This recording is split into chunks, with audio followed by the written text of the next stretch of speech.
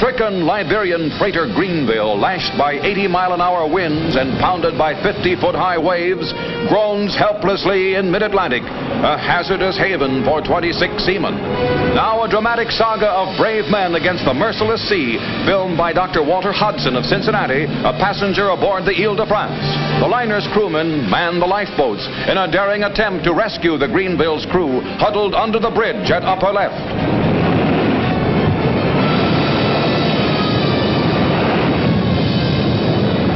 The sea continues its savage beating as one by one the men abandon ship, dropping into the icy waters to await the arrival of lifeboats.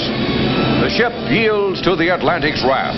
2 of her crew perish in the wild waters, but 24 are snatched to safety and carried to the storm-tossed Ile de France, leaving behind the Greenville, doomed and empty.